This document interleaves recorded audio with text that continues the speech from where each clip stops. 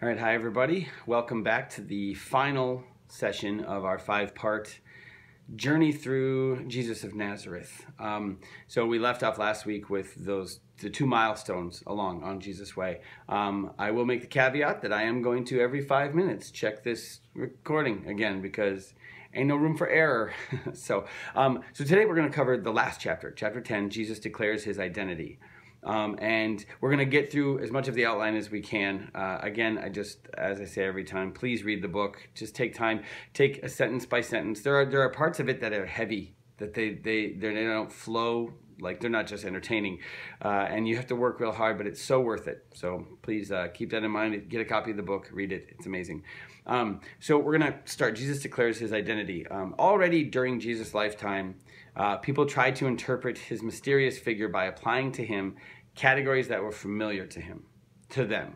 And we had talked about this a little bit in the past, but that he's seen as, again, John the Baptist or Elijah or Jeremiah or as the prophet. And so again, like Pope Benedict mentioned last time, they're dealing with the past, the possible, and what they've seen done before.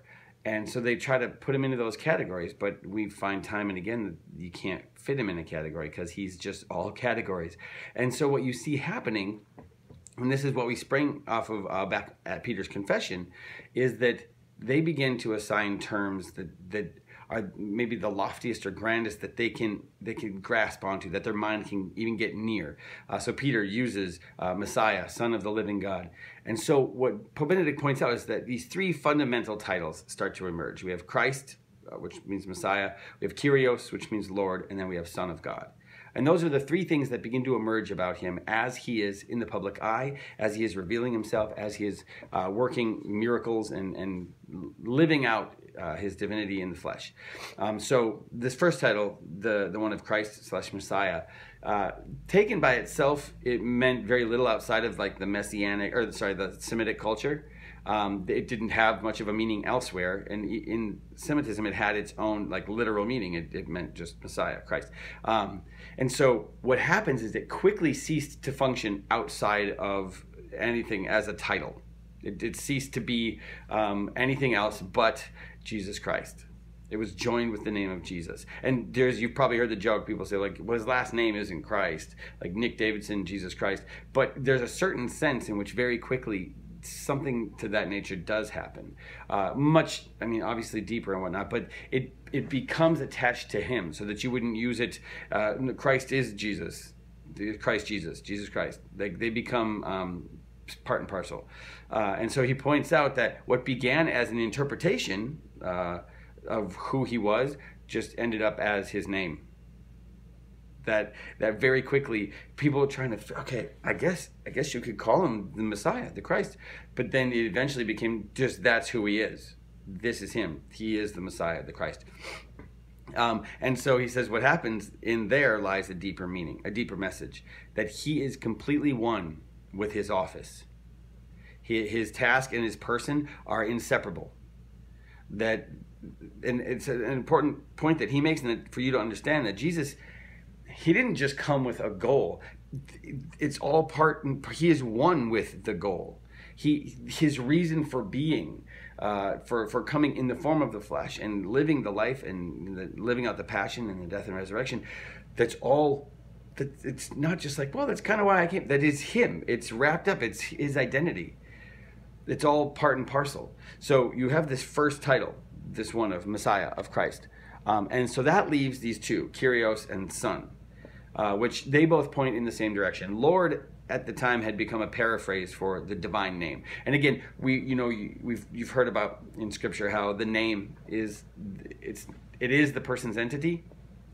And so that's why name changes from Abram to Abraham, from Jacob to Israel. Like that, those mean something because the name is symbolic of the person's entity, their existence. It's existential. And so the name itself matters. So Lord, the word Lord had at that time become synonymous with the divine name. And I think we might have talked about this before, but when they would write the name of God, the scribes, when they were like translating Scripture or transferring it or recopying it, that they had a separate pen for just the name of God, and that they would never write the full name of God. You'll see sometimes in English it'll be G-D. That's because the name that have, don't take the name of the Lord in vain. Like, they didn't just, not even just to shy away from it in vain, but you don't just use it. And so, because it is the entity, it is the person of God to use his name, to invoke his name. So the having the name Lord represent the divine name, then that actually ended up being, to Jesus, that was claiming him for communion with the Father, with God himself. By applying that to Jesus, that stated that the belief was that he was that entity. That you have this guy, again, you have to remember, you have a human man standing in front of you, and this human man, in whatever way we can get our minds even close to, is the creator of all things. It identified him as the living God present among us, as Emmanuel, God with us. And so when it comes to the title of Messiah, Jesus didn't actually even apply that name to himself. Whenever messianic titles, you can even see up until a certain point, up until the cross, that anytime somebody tried to apply Messiah to him, or Christ, Christ Messiah to him, he didn't apply it to himself. Whenever they were used, he would enjoin them to be silent. That's when he would be like, now don't tell anybody about this. Because he didn't want it misunderstood, because they would think the Messiah is here, he's going to overthrow. And we've talked about that temptation of overthrowing and being a ruler. And he didn't want that confusion. So just, no, don't use that phrase for me yet. It's not ready, it's not time. And when it became time was when they wrote King of the Jews over his head on the cross while he wore that crown. It is now permissible, Pope Benedict says, because there is no longer any chance of it being misunderstood. The cross is his throne, and as such it gives the correct interpretation of the title. And I'm going to butcher the pronunciation of this, but regnavit a ligno Deus. But God reigns from the wood of the cross. There's an ancient church, like a hymn that the ancient church would sing, that God reigns, but he reigns from the wood of the cross, not from like a stone throne, not from metal, but from the wood of the cross. And that is what he wanted. Again, that is the clarity, that he didn't just want it to be clear. That is clarity, to understand that he was here always with the cross in mind, that he always had the death and resurrection, the sacrifice of himself for us in mind. It was always burning in front of him. So what we need to do, Pope Benedict says, is then to attend somewhat more closely to the titles that Jesus does apply to himself, according to the evidence of the Gospels. There are two. So his preferred self-designation that he uses is Son of Man, and then there's also just Son. And so we're going to delve into those two things a little bit here. This is because, again, why is this the final chapter? Because this is how, not even just how we would understand. You remember way back at the beginning in the intro or the foreword, it talked about how people would interpret the historical Jesus and using the historical method. Well, this is bringing it full circle to be like, well, okay, but then how does he reveal himself? Who does he actually say he is? And that's why we end with this. So the first is Son of Man. The term Son of Man is used 14 times in the Gospel of Mark alone, and it occurs only on the lips of Jesus. So he exclusively begins using this term for himself. In the whole of the New Testament, the term Son of Man is found only on Jesus' lips, with the single exception of the vision of the open heavens that Stephen has as he's martyred. But other than that, every other time it is found on Jesus' lips. He is using that phrase. And I love it because we begin with this, that in both Hebrew and Aramaic, the first meaning of the term Son of Man is simply man. So we have, because we're way later, and we already just, that's Jesus. No, but like the first meaning of it, like the first level of understanding is just man. But even that, because he said that simple word blends together with the mysterious allusion to the new consciousness of mission in terms of the Son of Man. That like even just using that phrase on its like lowest level, or its highest, less deep, its shallowest level, even using it then, he's already showing, okay, but this is the idea of the term of the mission of man. But then go back to Genesis, when God creates mankind, Adam. That even that idea that Jesus comes as the second man to redeem what happened in Genesis, to redeem the fall, to be, to be the second Adam. And in his choosing of terminology, he's in the first seconds that you would hear it in the Jewish culture, you would have that level. Like he's calling himself the man. He is calling himself mankind. And so that term itself, Son of Man, wasn't in circulation during his day as like a title of messianic hope. It wasn't something that would immediately be like, oh, and he's also claiming to be the Messiah. It would just be he's claiming to be man. Like, and so we don't have time. There's so many. Probably in your own head, you're thinking like, just pause. You don't know this guy, and he's doing all these things, and he starts using this term for himself of just man. Son of Man is what they hear, but the first layer is just he is man. He is mankind. Like that even gets you thinking, like, well, what does he mean? Why is he doing that? And part of that is that question, like, well, wait, what do you mean? I thought I understood what that term meant, and then you're using it for yourself, but you're not like any man I've ever known. And so that's Pope Benedict points out, that's part of what he's doing. Hold on. Yes, we're still good. That's part of what he's doing. Is he wants, in using parables and whatnot, he uses this to both conceal and reveal. Just because he doesn't come flat out immediately and just be saying, like, I'm God. But the phrase he uses causes people to go, well, wait, what now? What do you mean? Can you clarify? And he points out that's what Jesus does all the time with his riddles, with his parables. He's trying to lead you gradually into, and this is big. Okay, if you were zoning out, listen. He leads you gradually to the hidden reality that can only truly be discovered through discipleship. And that's Pope Benedict again, coming back. We're not just hearing a story. We're not just seeing an amazing tale of what happened long ago, even if it was miraculous and mystical and it was God redeeming. Pope Benedict is never letting us, and Jesus obviously is never letting us, but Pope Benedict in this book is never letting us move it from applying to ourselves. Every word in the book and every word in the Gospels is to apply to you. And Pope Benedict doesn't want you to forget that. You have to remember that everything is about relationship, but you only get the level of relationship, the level of intimacy that Christ came for. How? Through discipleship. You have to remember. So we're doing this in Lent. Why? Not just because it's an awesome book, because it is. Not just because it's this revelatory, amazing, it brings God close, absolutely. But we're doing it during Lent, at least when we're recording it. We're doing it now. Why? Because we are called to be disciples. This is the exact footsteps we're called to follow.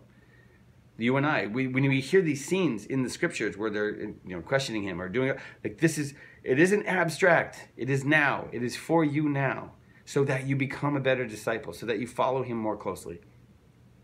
So Pope Benedict takes time and he groups these sayings about the Son of Man into these three. The first group, anytime it's used, it's in discourse about the end of the world. So you have him in the trial before the Sanhedrin. They're questioning him, and he's on trial. He is a criminal. He's accused. He's not in good standing. And you have him then begin referencing the Son of Man. And so he points out these are sayings about his future glory, about his coming to judge and to gather the righteous, the elect. So it has this futuristic concept to it. But again, this is Pope Benedict points out, we must not overlook, however, that they are spoken. So pause. Think of these. A reference to future glory. Picture Jesus referencing future glory. Referencing that he will come to judge. And that he will gather the righteous. He will gather the elect. That is grand. That is. I mean, that's like, it strikes a little fear up in you. Because he's like, I'm going to come back and I will judge. Like, I like that in the creed. I always say, he will come again in glory to judge the living and the dead. Because it's tempting to be like, he will come again in glory. No, he will come again. Every Sunday you get to remind yourself, he will come. But I love it because then Pope Benedict says, whatever picture you had in your head of Jesus in that moment, he says, you can't overlook, however, these are spoken by a man who stands before his judges. So he's talking about being the judge. He's talking about being all of this, but he is being judged. He's being accused and he is being mocked while he's saying these words. Pope Benedict says, in these very words, glory and the passion are inextricably intertwined. It's so beautiful. You have these two scenes going on. You get rid of the lofty prophecy and you just have this guy who's accused and mocked, that he's on trial for being so many things. But then the words, you push that aside, but then you have these words of grandeur, and that they're both in the same moment, that they're wrapped up again in the same person, that they're inextricable. They're together, they're knit. It's like the spirit body composite. It's all of what he came for and all of his existence and all that he is just wrapped up in these moments. And Pope Benedict points out, Jesus doesn't mention the passion himself. But that's the actual reality in which he finds himself and in which he is speaking. He doesn't point, because again, his words are about this future glory. He doesn't point out about the coming suffering that the Son of Man must do, because he's in it. That's the reality he's in that moment. He is currently living out the beginnings of this glory, if you will. He says you encounter this same concept about the passion and the glory and the passion all together in one in the Last Judgment parable. Because he puts himself in that parable. Jesus puts himself in the scene as the role of judge. He identifies himself with those who, in that parable, he identifies himself with those who hunger and thirst, the strangers, the naked, the sick, the imprisoned, with all of those who suffer in the world, and then he describes behavior toward them as behavior toward himself. And you know that parable. I mean, where many will come to, well, when were you naked? When were you? And he says, well, when you did it to the least of these, you did it to me. And when you ignored and neglected them, you ignored and neglected me. So in this parable, Jesus puts himself as Son of Man. He puts himself as the role of judge. But Pope Benedict says, because a parable, is a heavenly or an earthly story with a heavenly meaning. But he says that this is no mere fiction about the judge of this world. That when Jesus is doing this isn't fiction. This isn't just a parable. He says, in becoming incarnate, he accomplished this identification with the utmost literalism. Now pause. This is in the parable of the Last Judgment, I mean, with all of them, but in this, strikingly so. We have Jesus who is not just making up a fiction, not just saying, well, it's kind of like I'll be a judge. He's saying that in this moment, that this is no mere fiction, this is incarnate, that he accomplished the identification with the utmost literalism. That he is the man, think about it, he is the man without property or a home, who has no place to stay, no place to lay his head. He is the prisoner, he is the accused, and he dies naked on the cross. This isn't abstract.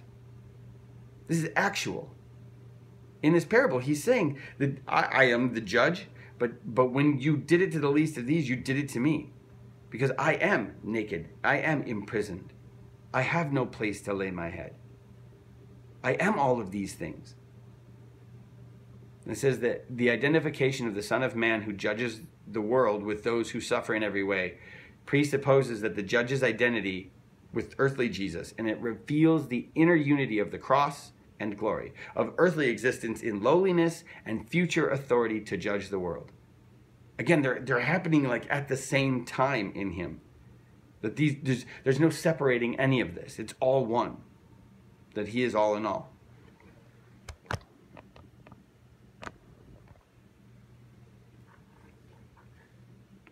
Pope Benedict says, the Son of Man is one person alone. Because, we have this reference to Son of Man. It can mean man, but he's saying, no, in the end, it is one person. That person is Jesus. And this identity shows us the way, shows us the criterion. Pause. What is he going to do? What does Pope Benedict always keep doing? We had this amazing moment of this interconnectedness and revealing of himself and whatnot. And then he says this, that it shows us the way. Shows us the criterion according to which our lives will one day be judged. Holy cow. Brothers and sisters, that means that in that moment, like what he just says in that parable, is he's not just talking about him being the judge and you being the one who is judge. He's saying, no, this is the standard you'll be judged by. How you treated me. What path did you walk? Because through every parable he gave us, through every word that he said to us, he gave us the way. He is the way. And it gives us a criterion. So we have this first group, anyway. The first group of Son of Man, which is regarding future glory. The second group represent his present activity. He takes a while to cover that he's the Lord of the Sabbath. Because he talks about how the Sabbath was made for man and not the man for the Lord. But in the end, the point of the whole, and we don't have time to go into that, but at the end, the point is that Jesus is the Lord of the Sabbath. He is the Son of Man is the Lord over the Sabbath. And he points out that this passage exactly illustrates something that Mark describes elsewhere, because they were dismayed at his teaching, for he taught them as one who had authority and not as the scribes. Because even in the parable of the Lord of the Sabbath, Jesus places himself on the side of the lawgiver of God. He's not an interpreter, but the Lord. And this is where, using Son of Man, not just this future glory, but in the moment, this is where you have to put yourself. He's in a crowd of people talking, and holy cow, whoa, pump your brakes. He's using this phrase as if, not that he's interpreting the law like the scribes do, but that it's about him. That he is the law, that he is the word. And so the other parable that brings us to that is the account of the paralytic, whose friends, they lower him down, through the hole in the ceiling. And he's preaching, and they lower him down, and this guy he's paralyzed. He just wants to walk. And so they're waiting for him to do that because he's been healing people. And Jesus takes this moment, and he doesn't speak words of healing first. Pope Benedict points out that he, instead of speaking a word of healing, as the paralytic and his friends were expecting, Jesus first says, "My son, your sins are forgiven." And that, you got to, again, put yourself in this room, this stuffy, enclosed space. Jesus is teaching, and you're there. He's a teacher. And maybe you haven't noticed some of the things he's been saying. So he's just there teaching. And this guy gets lowered down, and people are like, oh, well, this is an interruption. Let's see how he handles this. And because he's healed people, they're probably like, okay, well, he's just going to heal him and move on. And it'll be one of those great miracles. And instead of any words of healing, he looks at this paralyzed dude who didn't mention sins. He didn't mention that at all. He was just paralyzed. And Jesus looks at him and says, "My son, your sins are forgiven." And people are like, because in the narrative you can hear it, like they mumble, they grumble among them. They're like, what do you? That's not, obviously wasn't the issue. What are you doing? Like you're losing your crowd here. You're losing your audience. But Jesus places himself, what Pope Benedict says, in the prerogative of God alone. There's only one who can forgive sins, and that's what the crowd brings up. Jesus, what are you doing, man? You're not here to you heal people. Maybe you're a magician, maybe you're an amazing prophet or whatever, but you just said you were God, man. Are you aware? And Jesus then, after clarifying, or like beginning by saying, putting himself in the position of God, then he heals him. Basically, so that you will know that the Son of Man has authority on earth to forgive sins, then I'll do this. So the first part is, he looks at all of them. So you will all know, he looks at you, so that you will know that the Son of Man has the ability to forgive sins, which is what really matters. Fine then, get up and walk. Because he asked them, which is easier to say? Forgive, your sins are forgiven, or get up and walk? And he just proves, I do them both. But the second aspect of this is that when he says those words, and you might have never thought of this before, but when he says those words in that account, when he claims to be divinity by his words, that is what leads to the passion. It's that moment in Scripture that they decide, okay, that's enough. You're not just healing people; you're blaspheming. You're blasphemous. You need to die. And it begins with that moment when he doesn't leave really any doubt as to what he's claiming. And again, we talked about it. He comes on the scene. He's standing with the gray mass of sinners. He steps forward. Heaven breaks open and starts to, there's all these things happening. But then from his own mouth, he just lays it out. So that you will know that I can forgive sins. And you could substitute. So that you will know that I am God. Get up and walk. So Pope Benedict points out, in that sense, what Jesus says about his authority points toward his suffering. Because Pope Benedict and Christ, obviously, They never let those two things be separate. His authority is because of what he does on the cross. His rule, his reign is on the cross. And so in this moment of speaking clearly his authority and where he comes from, it leads to his passion because they're together. They're knit. And then the third group. So we move in. We had the Son of Man quotes about the future, glory. The Son of Man quotes about the present and what he's done. And then the third group, just when he uses them, they predict the actual passion. And that's when they reach their inner center, their culmination. And it gets topped when he says, "For the Son of Man also came not to be served, but to serve, and to give his life as a ransom for many." Because it's culminated. That's the inner meaning. The Son of Man, which is what we're talking about, this is Jesus identifying himself. Who are you? The Son of Man. And the Son of Man came not to be served, but to serve and to give his life as a ransom. That is why he came. So Jesus lived by the whole of the law and of the prophets, as he constantly told his disciples.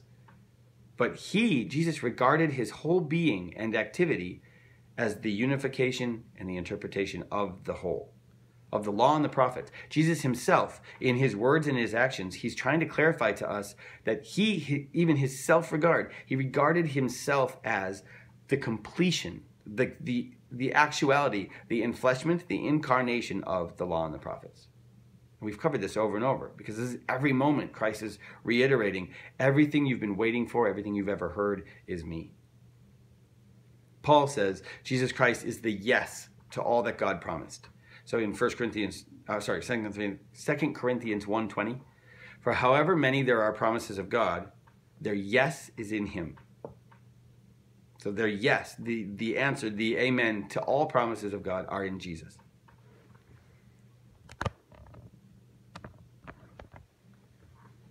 So the Son of Man then, using that phrase, presents us in concentrated form with all that is most original and distinctive about the figure of Jesus, his mission and his being.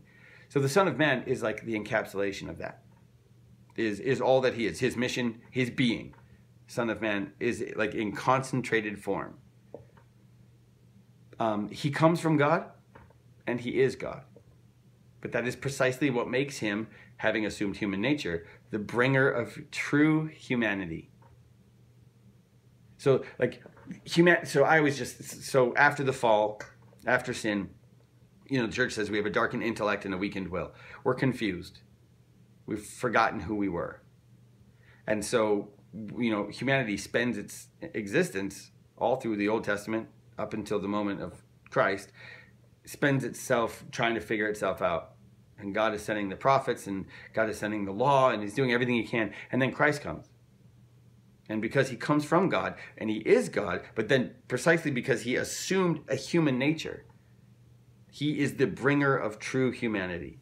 You know yourself. I mean, that's what the church would teach, that Christ fully reveals man to himself. You look in a mirror, you see almost like a fun house. You see in a mirror dimly. You don't see things clearly, even when you look at yourself in the mirror. And sometimes I'll see my wife, she's the most beautiful woman I've ever seen. And my wife will look in the mirror and just, I can't fathom. But you don't see yourself clearly. But Christ is the clarity that we need. He reveals us to ourselves.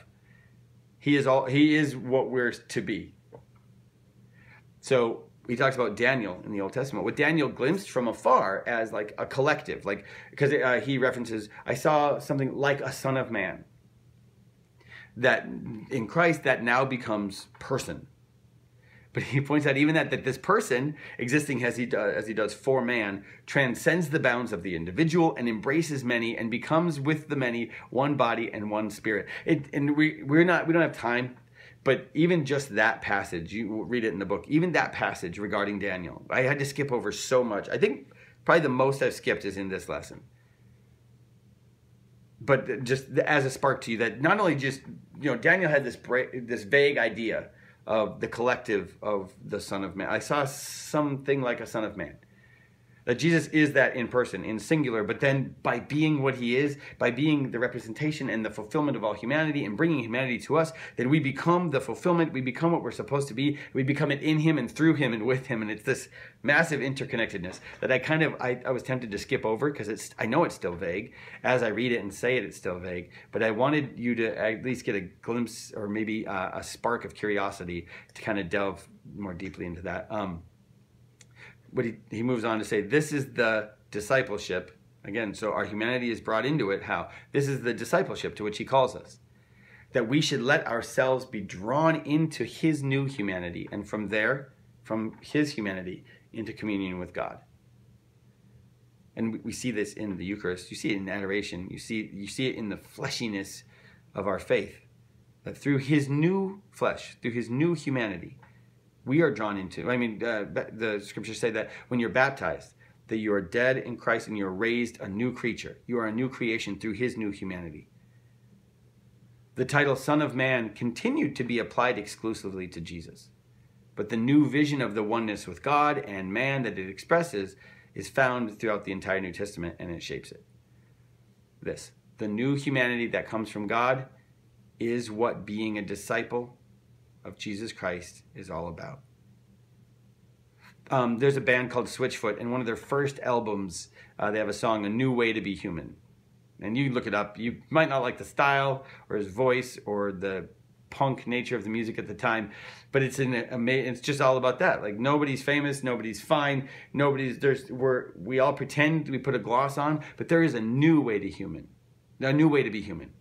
Where divinity bends and our humanity bends and becomes what it couldn't be before. And that is what being a disciple of Christ is all about. Is being something that this universe hadn't seen but was made for. So then he moves into, so that's the Son of Man section. Let me glance real quick, just to be safe. Okay, good. That's the Son of Man section. And then he moves into just the use of the word son. So a little back to, so Son of Man was adopted by Emperor Augustus, so Augustus Caesar.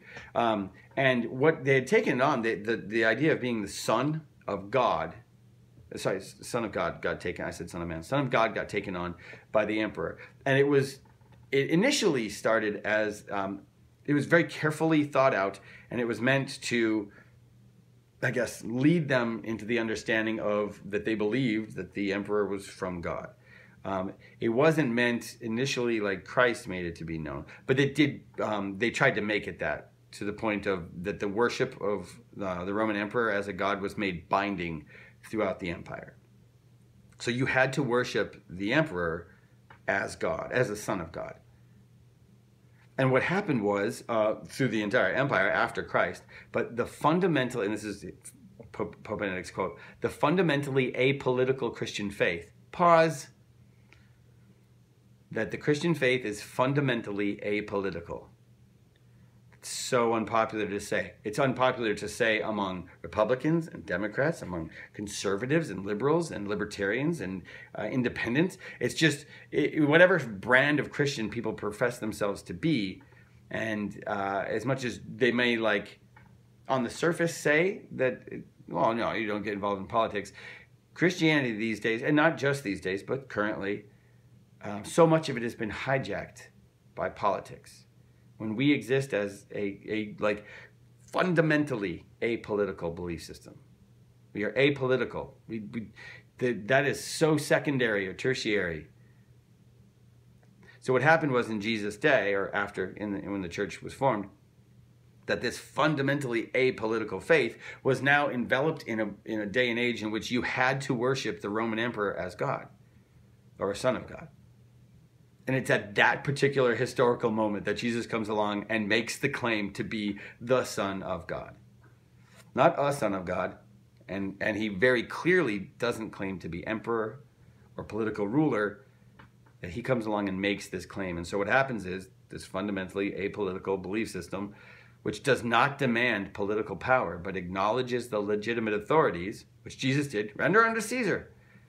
Well, whose image is on the coin? Well, Caesar's. Well, give it back to him then. It's all in his image, so give it back.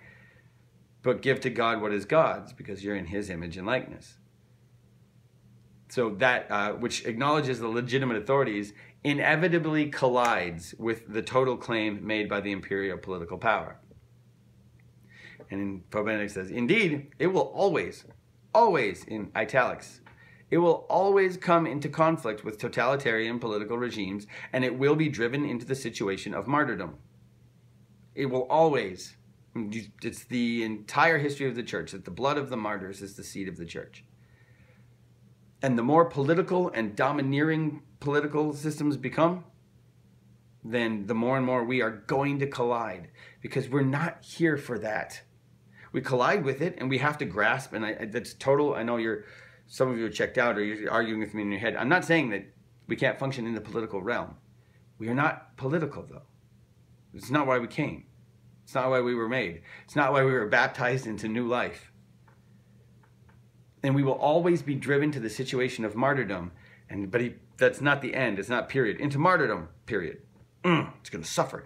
It's this, that we will be driven to the situation of martyrdom, into communion with the crucified, who reigns solely from the wood of the cross. So again, what are we here for? What will even martyrdom do? It will push us into communion with Jesus. And we find him through the cross, but we find communion with him. That is the point. And this society, we're easily the easiest Christian nation. I mean, our suffering is nothing compared to the people who died today because of their faith in Christ. But one way or another, Christianity gets pushed to that point of either white martyrdom or just like full-on martyrdom. But that martyrdom cannot, in any society that seeks to push us away from Christ, it can't win, because through martyrdom you get put into communion with God, because he reigns solely from the cross. So then he begins, hold on, I'm just worried, there we go. Okay, he makes the statement that Jesus says that no one knows the Son except the Father, and no one knows the Father except the Son, and anyone to whom the Son wills to reveal him. And when it comes to understanding the term Son, Jesus as Son, not just Son of Man, but Son, that this is the key.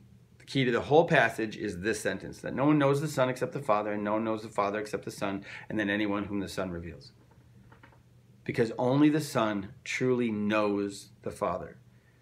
Pope Benedict points out that knowing always involves some sort of equality. So every process of coming to know something includes, in one form or another, a process of assimilation into yourself, a sort of inner unification with the knower and the known. And so when he's talking about equality and assimilation, think of it this way. God creates Adam and Eve. And it says that Adam knew his wife Eve, and they conceived a son. And in the Bible, especially in the Old Testament, the idea of knowledge, the tree of knowledge of good and evil, that knowledge wasn't just do what you're told. And it wasn't that it was even a specific, people, it was an apple, or it was this. It doesn't matter if there was an actual tree, because the concept that you get in the narrative in Genesis is not so that you're like, what sort of fruit should I not eat? It's not that at all. The question is, or what was meant by that was more along the lines of, listen, you know good. You know me. You are intimate with me. You are in my image and likeness. We know on the intimacy level, like Adam knew Eve, we know each other, and you know good. Do not know evil. Do not be familiar with evil. Do not take it into yourself and assimilate it. And that's what happened. So this idea of Adam knowing Eve, this is, no one knows the Father except the Son, and no one knows the Son except the Father. And then he adds, though, to anyone that he reveals. So this idea of, to truly know God, that supposes communion with him. It presupposes communion with him. That Jesus, by saying this, says that he is in this intimate communion with him. And then the beauty is, pause, theology of the body. We know that the Catechism says that God has revealed his innermost secret, that the Trinity is an eternal exchange of love, and that we are destined to participate in that. That you are, like you listening, you were made, like actually made, so that you would participate in the Trinity. That you would be taken up into and assimilated by and from and to know and be known by God. And this is what is wrapped up in Son. And I skipped, you look in the book, you're like, you didn't even talk about Son. But time is a constraint. And if you had to sum it all up, it's that. When he uses the term son, this is what he ends up revealing. This level of intimacy and communion. This revelation that he, this man standing in front of them, was intimate with God, was in communion, was co-union with God, was receptivity and gift. And again, though, that's how we come to know him, is by that discipleship. That, again, you weren't called to just live a good life, or to, at the end of it all, I've been saying lately, like, I don't want people to say at my funeral that I'm a good guy. It's just, A, not true, but B, like, that's not the point. That's not why we're living. I don't want to be thought of as a good person. I want people to say his life should not have been possible. That's like something I've never seen. I've never seen anything like that. Because that's what we're called. We're just called to be taken up into him. And that's where some of the, where the mystics kind of have that part right, where they would just be enveloped. They would be in this ecstasy with God. That has to obviously go past emotion and just feeling it. But it has to go into the actual. It has to go into the being of be taken into the being of God. And so that leads us to the third one. Like Pope Benedict says, there's this third revelation of Jesus' identity. And it is the I am. That term, I am. It has two categories in Scripture. He says I am or I am he, those references, and then there's the I am, which then has more detail, like I am the vine, I am the shepherd, like things like that. That it's the I am, but it has more detail to it. So he starts with just the I am, and you probably know, the first moment you hear this is in Exodus 3:14 with the burning bush, because Moses, he's out there. He wasn't out there seeking God. He was just out doing his job. And he sees this bush blazing on fire and not being consumed. And a voice starts speaking, and take off your shoes, man. And God is speaking to him. And he says, well, what is your name? Because God says to him, go and tell Pharaoh, let my people go. And he's like, well, they're going to ask, who's sending me? What is your name? And he responds with Yahweh, the YHWH, Yahweh, whose meaning the divine speaker himself interprets with equal enigma, I am who I am. And that's the key point. There's many interpretations as to what was he getting at with the I am, but the key, the sort of common in all that, is that God designates himself simply as the I am. He just is, without any qualification. And that also means, of course, well, we'll pause. We won't go to that. First, that he just is. I love that, because in that reference, you've probably heard me speak on this before, but he says, like, I love that idea. Like, who am I going to tell them is sending me? I'm just a dude. I'm going up to Pharaoh, and I'm let the people go. Well, who do I tell him is sending me? And God just says, tell them that I am. That's my name. I exist. And that's enough. He could say, the God of vengeance and justice cometh in fire. He doesn't say that. He doesn't do any details, any qualifications. Just let them know that I exist. And that's enough. And you find that. That's what makes God God, is that he just is. The God above all gods, the King of all kings, Lord of all lords, because there's just nothing else at his level. He just is.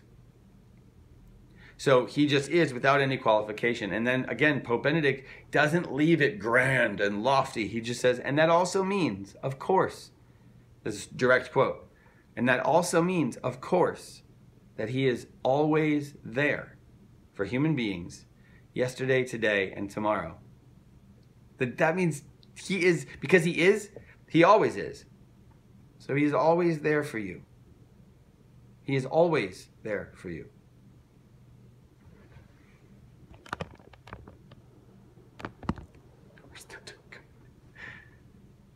So he says this, that during the time when Israel was deprived of land, and this is such a cool point that I had never even thought of, that during the time that Israel was deprived of land, when they were in exile, and they didn't have a temple, God, according to traditional criteria then, could not compete with other gods. Because a God who had no land and could not be worshipped was not a God at all. These are the displaced people in this new land, supposedly having some God. Well, where is he? We don't have a place to worship him. You don't have a land. He obviously can't do much for you. He must not be a God at all. And with that, then God enters. He defines himself in those terms. I just am. So Pope Benedict points out that it's during this period that the people learned to fully understand what was different and new about Israel's God. That, in fact, he was not just Israel's God, lowercase g, the God of one people and one land, which would make him a competitor with the others, but quite simply God, the capital G, God, God of the universe, to whom all lands, all heaven, all earth belong, the God who is the master of all, the God who has no need of worship based on sacrifices of goats and bulls, but is truly worshipped only through right conduct. This is, I mean, it seems so simple, I am. But this is, hey, this is him revealing, like, I'm not just one of many. I am one. I am all. I am. So when Jesus says, I am he, he's taking up that story.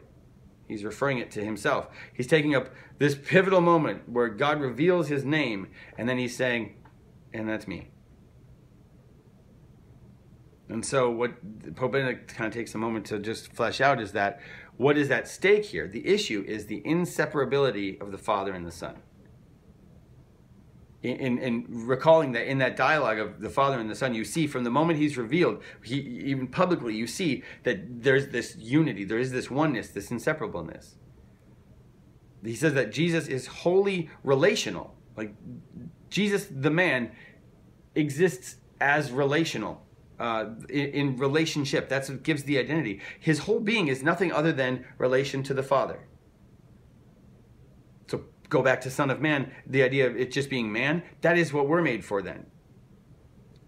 Oh gosh, I can't take it sometimes. It's so crazy that we exist that. So Jesus himself, the Son of God, exists, his identity, he exists in relationship to God. That is how he is known. He is the Son, which, denotes the Father.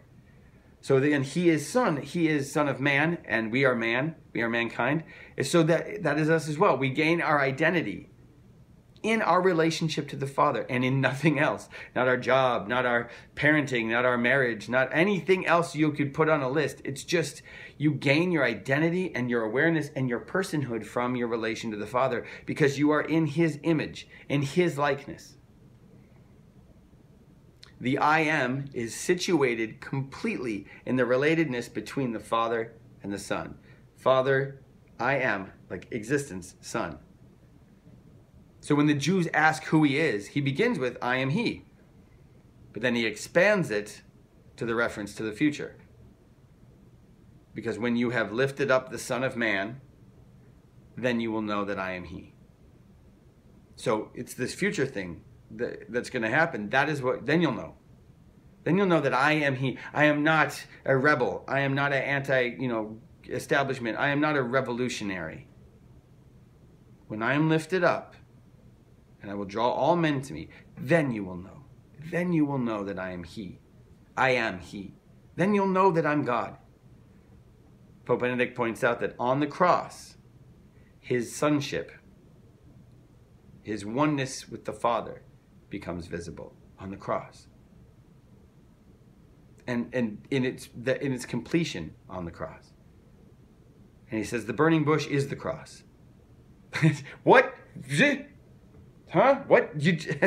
I don't know how his head does this. But he talks about this moment of revelation when God chooses for this first real moment to give his name to all of humanity. I am. That moment is entangled with the cross. It is the cross. The highest claim of revelation, the I am he and the cross of Jesus are inseparably one. They are the same, especially for the eternal present, the God who is outside of time when all things are now. This moment, and picture this interconnectedness of time when in this moment we think it's, millennia ago that, this guy Moses is out there shepherding and he sees this thing where God is revealing himself And he creates this moment of Exodus, but that moment, because Jesus being the fulfillment of Moses, that moment, not even in an abstract way, is connected by the God outside of time. It is the cross. It is God saying I am and showing that he is. This is all this, it's just so, it needs to be a movie. It needs to be better than Interstellar, which is cool, but because that gets into that interconnectedness of time. But just, it's all now. It's just, for God, it's everything. And we punch into these moments. We tap into these. We get these glimpses that start with the burning bush, but they end with Christ on the cross. What we find here, and we're winding down now. Let me just glance real quick. What we find here is not metaphysical speculation. He is not speaking metaphysically, but the self-revelation of God's reality in the midst of history for us. He says, then you will know that I am he. Pope Benedict says, well, when is this then actually realized? When Jesus says, then you will know that I am he, when? When will this be realized? And he says it is realized repeatedly throughout history. Starting on the day of Pentecost, when the Jews are cut to the heart by Peter's preaching. And then, as the Acts of the Apostles report, 3,000 people are baptized and join the communion of the apostles. It is realized in the fullest sense at the end of history, when, as the seer of the book of Revelation says, every eye will see him, every one who pierced him. So again, it's realized in these moments. It's realized, it is revealed on the cross. But again, that moment, I mean, people see it because you have the soldier who says, truly, this man was Son of God. Think about that. A Roman soldier in the day in which you worship the Son of God is the emperor. You have in the moment the revelation hitting so hard when he is lifted up that's the declaration. No, truly, this man, this was the Son of God. This was God. And it begins there, but it descends with the Holy Spirit and births the church so that they walk out into a square and they preach this truth. And it just, okay, I convert, I'm in. 3,000 men alone, just, I'm in one day, I'm in. And it will be culminated in the end when all eyes see, when every knee shall bow and every tongue confess that Jesus Christ is Lord, that he is God, he is Messiah. And so you close with this, that in the Nicene Creed, which, again, you get to say this every Sunday. We say the Nicene Creed. And I said it already in this series, but in the Nicene Creed, we don't say what we believe. We say whom we believe in. Because you don't start, I believe in many rules. I believe in many things that I have to do. You just say, I believe in God the Father Almighty, the one who made heaven and earth. And I believe in Jesus Christ, his only Son. And we profess that belief. In the Nicene Creed, the church joins Peter in confessing to Jesus ever anew, you are the Christ, the Son of the living God. You are the Christ. You are the Messiah. You are everything. You are the anointed. You're what I'm looking for. And this is Jesus' revelation to us, him revealing his identity. So to close, going on from here, let's remember a few things. Let's recap. First of all, remember that he took his place with us on the banks of the Jordan in baptism. That he took his place with us from the first step. That he was tempted in all ways as you are. And he is the answer and he is the remedy to all of our struggles. If you are struggling now, for any reason, financially, emotionally, depression, theologically, belief, if you are struggling and tempted, he is the answer. He was tempted as you are. He was confronted with all of the struggles and temptations that we would face. And he did this for you. He revealed himself to us in the parables of the Good Samaritan and the compassionate Father. He revealed himself to us that we can know that, again, in the Good Samaritan, that he has done all of this for us and that we follow him in through that. And in the compassionate Father, that only the Son, the Catechism 1439 says that only the Son, only Jesus, who knew the abyss of God's love, could reveal to us in so simple terms. We learned of his love for us. We learned of our call to be disciples, as we learned from Peter's confession. That was our call, is to follow. When he makes that confession of faith, they immediately begin the ascent to Jerusalem. And we also learn to be burned by the light of the passion and to be so transformed. In this Lent, we're approaching Good Friday. We're approaching the passion. Let it burn us. Let it burn our impurities. Let us burn away all that needs to be burned away and to transform us. And then lastly, let us remember that God the Father, the Son, and the Holy Spirit, that this triune God is everything we read about in every page of Scripture, everything that was handed down to us in each word of the Catechism and the tradition of the Church, that God is the answer to every question. He is the object and the fulfillment of every desire of your heart. He is the one that your heart aches for. So in Lent and forever, let every yearning and question and temptation and beat of the heart and breath of your lungs draw you closer, closer and closer, deeper and deeper. Every heartbeat, every pulse, every tick of the clock, let it draw us into unity and eternity with him.